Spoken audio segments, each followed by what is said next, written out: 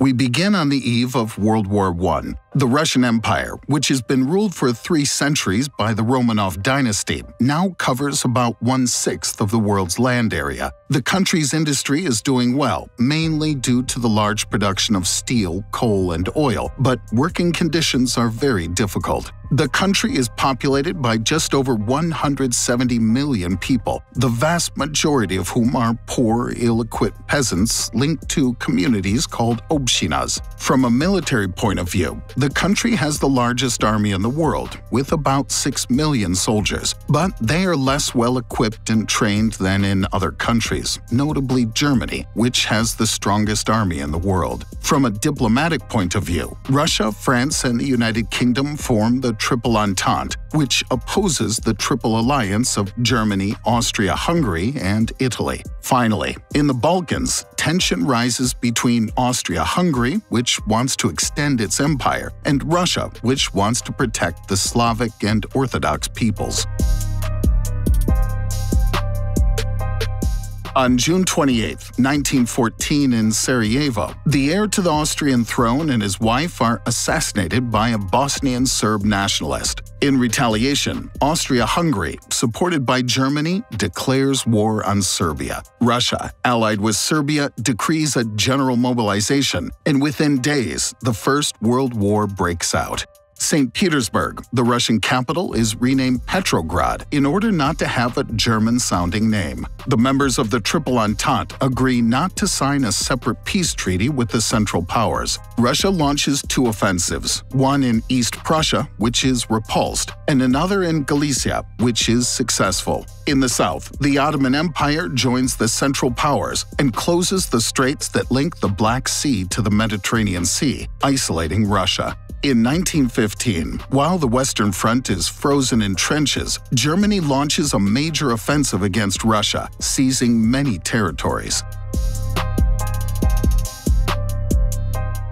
Millions of refugees wander all over the country, while industry is running at full speed for the war, to the detriment of civilian needs. Inflation and rationing make the people angry, while the war drags on and the morale of the troops is at its lowest. Strikes are organized everywhere. In Petrograd, they turn into an uncontrollable armed revolution, which forces Emperor Nicholas II to abdicate, marking the end of the Romanov dynasty. A provisional government is set up and tries to calm the situation, but it chooses to continue the war in accordance with the commitment made to its allies. On the fronts, more and more exhausted and discontented soldiers desert. In the countryside, the peasants attack the rich properties and take over the cultivable land. In the factories, supply shortages put more and more workers out of work, which provokes new strikes. Powerless, the provisional government is unable to control the country. In Petrograd, the Bolshevik Party, with Vladimir Lenin at its head, takes advantage of the chaos to start a new revolution and to seize power. The party wants immediate peace, redistribution of land to the peasants, workers' control in the factories, and equality and emancipation of minorities, easily gaining the support of a large part of the population. A call for peace without annexation or compensation is launched in Europe, and a ceasefire is signed with the Central Powers. In addition, the Bolsheviks cancel the country's debts, provoking the anger of former allies. In the country, many minorities take advantage of the situation to proclaim their independence, forcing the Bolsheviks to react to avoid losing access to certain vital resources, such as Azeri oil, Caucasian metals, or Ukrainian wheat. But on February 9, 1918, Germany and its allies officially recognized Ukraine. In reaction, the Bolsheviks interrupt the peace negotiations. Germany resumes the offensive and quickly seizes large territories, forcing the Bolsheviks to sign an unfavorable peace treaty. The Bolsheviks therefore must recognize many independences and cede territories to the Ottoman Empire, losing 1/3 of the population and access to many resources. This is the end of World War I for Russia, but its former allies do not recognize the treaty and prepare forces to support the anti-Bolshevik militias. Fearing that Petrograd will be invaded, Lenin moves the capital to Moscow in the heart of the area he controls. All around, rebel armies and governments are organizing. In the east, the Czechoslovak Legion rebels and takes control of the Trans-Siberian Railway, threatening, among others, Yekaterinburg, where the Romanov family is detained. They are then executed to prevent them from returning to the throne. In the south, the Volunteer Army, reinforced by Cossacks, control the North Caucasus region. In Europe, World War I ends with the defeat of the Central Powers. The Bolsheviks immediately annul the treaty signed with the Central Powers, and their armies enter the lost territories. On the other side, France, the United Kingdom, the United States, and Japan, among others, strengthen their support for the rebel armies, called the White Armies, while the Bolshevik Red Army is reorganized and strengthened by the Commissar of Military and Naval Affairs, Leon Trotsky. Lenin now dreams of exporting the Bolshevik Revolution to the whole of Europe, passing through Poland, provoking a war. Further north, a third White Army is threatening Petrograd. In the countryside, peasants are forming green armies that fight on the one hand against the Bolsheviks, who requisition crops by force, and on the other hand against the White Armies, whose leaders want to restore the old system and give back the cultivable lands to the rich owners. Finally, independence militias are organized throughout the country, which is completely fractured. The Red Army gradually gains the upper hand, but is in trouble with the Poles, who seize Kiev. A counterattack pushes them back to the gates of Warsaw, where the Red Army is defeated and pushed back in turn. After negotiations, peace is signed, and a new border is fixed between the two powers, with Poland obtaining the recognition of a large territory. After defeating the last rebel pockets, on December 30, 1922, the Union of Soviet Socialist Republics, or the USSR, is proclaimed, bringing together 4 republics. After 8 years of war, the country is devastated. 8% of the pre-war population has died, while 7 million orphans roam the streets. Internationally, the Soviet Union finds itself isolated. Only Germany, also isolated, makes a rapprochement. The USSR secretly offers Germany to rearm on its territory, which goes against the Treaty of Versailles. In January 1924, Lenin dies. In a few years, Joseph Stalin dismisses his main competitor, Trotsky, and puts in place his policies. To revive the country's economy, he plans to massively develop industry. To finance this project, Stalin relies on increasing agricultural production by collectivizing agriculture. The kulaks, that is, the peasant owners, are expropriated and sent to work camps, or are forced to join communities called kolkhozes or sovkhozes. Resistance is organized and repression intensified. Many families flee the countryside and move to the cities. The forced labor camps fill up quickly, and an administration called Gulag is set up to manage them. Prisoners have to build railroads, canals, or cities in remote and hostile areas in order to exploit resources such as coal or metals. In the countryside, after a bad harvest in 1931, Stalin accuses the peasants of deliberately sabotaging his objectives. He then confiscates all the crops, condemning millions of peasants to starvation in Ukraine, the North Caucasus, and Kazakhstan.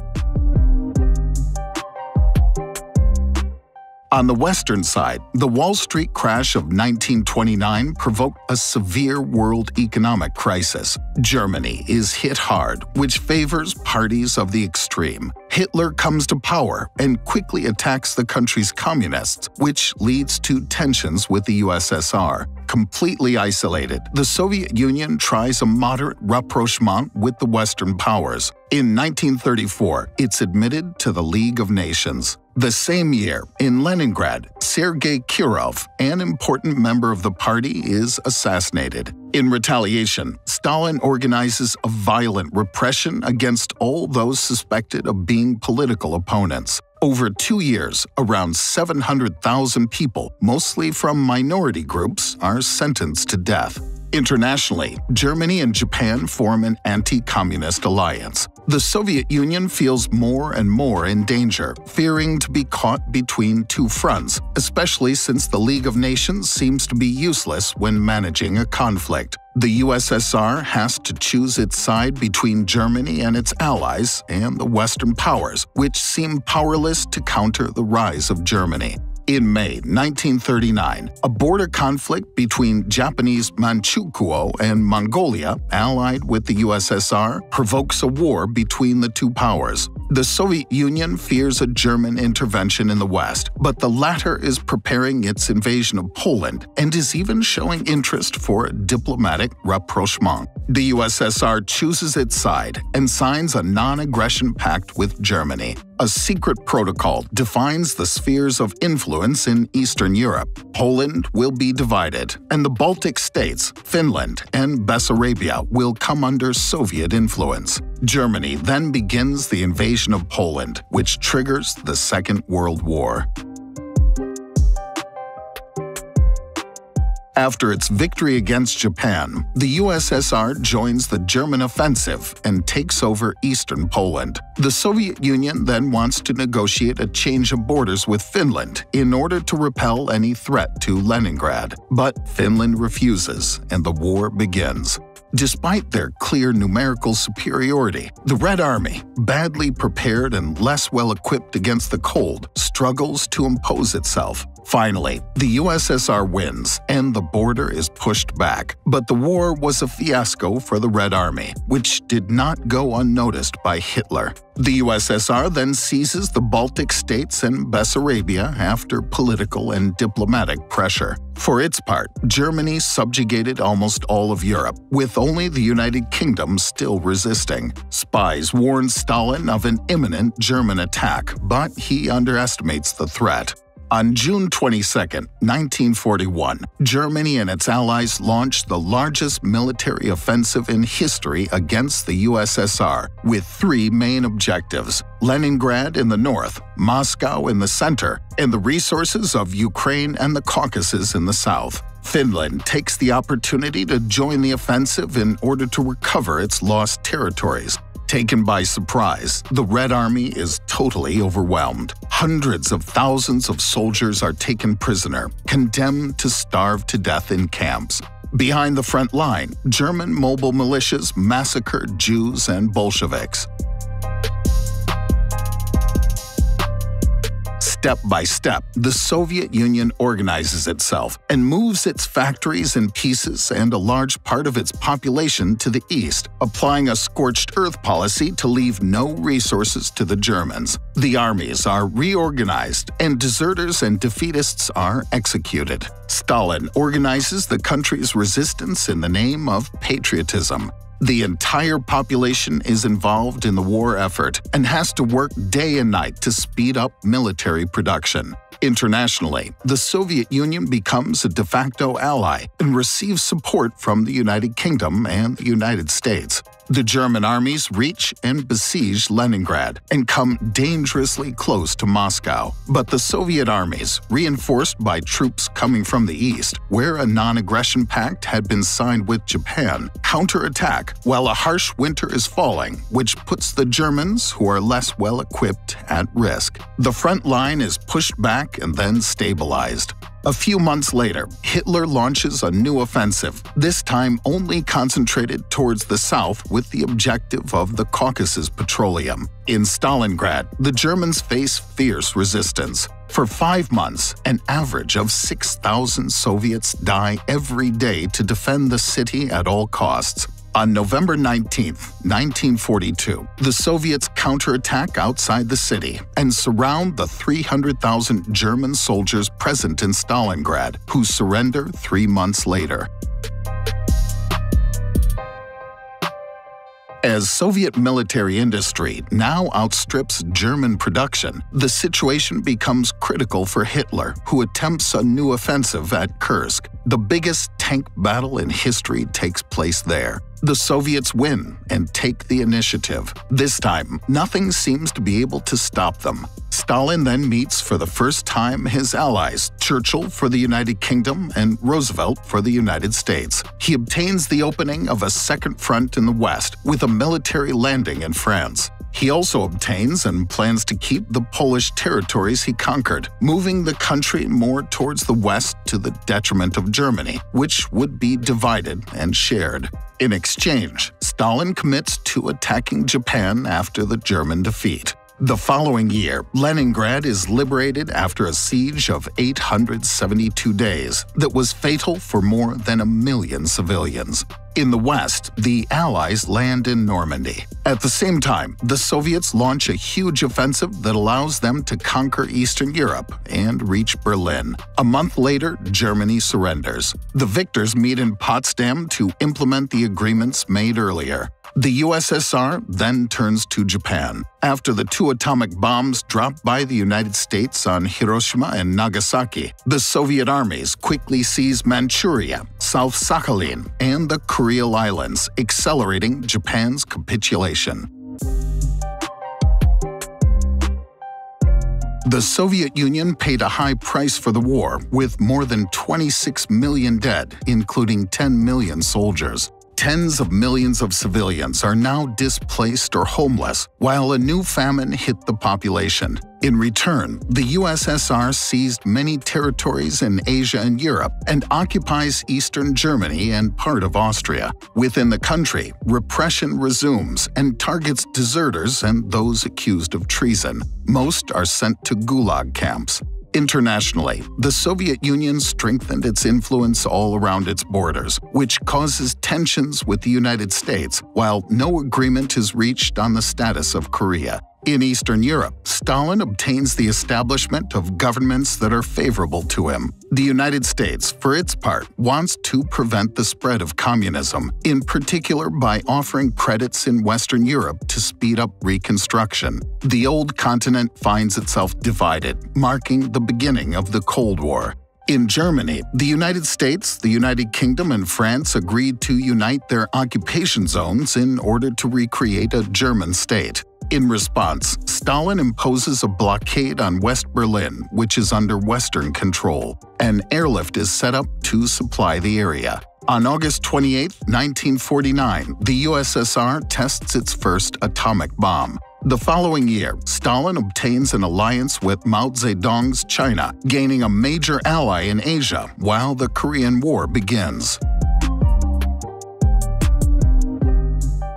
In 1953, Stalin dies without having prepared a successor. Nikita Khrushchev gradually imposes himself and implements a policy of appeasement. More than 1 million prisoners are released. To reduce the pressure on peasants while increasing production, Khrushchev organizes the development of agriculture on the steppes of Kazakhstan, in the Urals, and in Siberia. Finally, he accelerates the construction of apartment buildings throughout the country to facilitate access to property.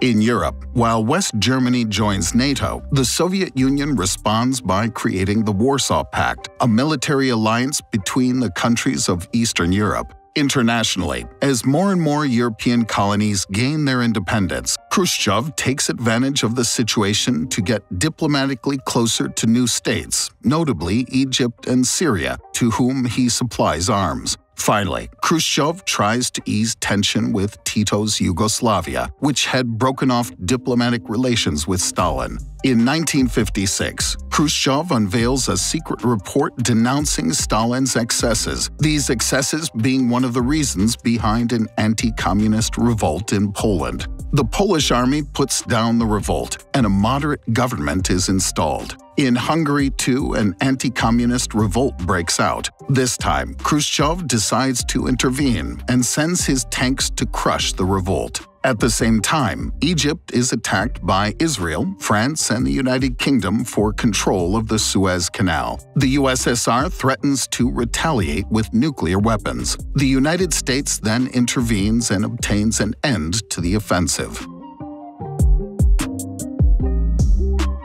In October 1957, the Soviet Union surprises and worries the United States by sending the first satellite into space. The two powers then accelerate their race to space, while a diplomatic rapprochement takes place. In 1959, Khrushchev is the first Soviet head of state to visit the United States. He takes advantage of the occasion to obtain a future summit in Paris with France and the United Kingdom to settle the West Berlin problem. But a few days before the summit, a U.S. spy plane is spotted in the Soviet sky and is shot down, which rekindles tensions. In Paris, no agreement is reached, and in 1961, the Berlin Wall is built to stop migration from east to west in the city. The United States now installs nuclear missiles in Italy and Turkey, threatening the USSR. Khrushchev answers by making a rapprochement with Cuba, where he installs Soviet missiles in the direction of the United States. Tension reaches its peak, and the world is preparing for a new world war. But neither the USSR nor the United States want a nuclear war. An agreement is finally reached, and the Soviet Union withdraws in exchange for the United States promising not to invade Cuba and to remove their missiles in Turkey and Italy. The two powers then begin a policy of détente, which does not go down well with the Soviets' Chinese ally, which distances itself from the USSR. On October 14, 1964, Khrushchev is removed from office, officially for his advanced age. Leonid Brezhnev takes over and tries to re-establish the alliance with China, but fails. In 1968, in Czechoslovakia, the new government starts liberalization reforms, which is perceived as a threat by the Soviets. Brezhnev then decides to invade the country, together with 3 other members of the Warsaw Pact. He then puts in place a more favorable government to him. In the following years, Brezhnev continues to invest heavily in armaments to the detriment of the country's economy, while agricultural and industrial production stagnate. The Soviet Union develops new and more powerful nuclear missiles that threaten Western Europe. NATO reacts by deploying new missiles in 5 European countries. In 1979, in Afghanistan, the pro-Soviet government is taken down by revolts. The Soviet Union intervenes militarily, but its armies are quickly stuck in an expensive and unpopular war. Tensions rise internationally, and in 1980, many countries boycott the Olympic Games held in Moscow. 2 years later, Brezhnev dies, leaving behind a country in bad shape. In 1985, Mikhail Gorbachev comes to power. He begins economic and social reforms to modernize the country and establish a policy of openness and transparency. But the following year, the Chernobyl nuclear disaster puts him in even more difficulty financially and diplomatically. Internationally, he reopens contact with the United States and obtains an agreement to considerably reduce the nuclear arsenals of both powers. In 1988, Gorbachev decides to withdraw his troops from Afghanistan. While his policy of appeasement succeeds internationally, within the country, despite the reforms, the economic situation remains catastrophic, and the new policies facilitate demonstrations and strikes throughout the country. Revolts also occur in Eastern Europe, where communist regimes fall one by one. Within the USSR, Lithuania proclaims its independence and is quickly followed by the other republics. On July 1, 1991, the Warsaw Pact is dissolved. Gorbachev, who no longer has any control, narrowly escapes a coup d'etat. On December 25, 1991, he resigns, which marks the end of the USSR.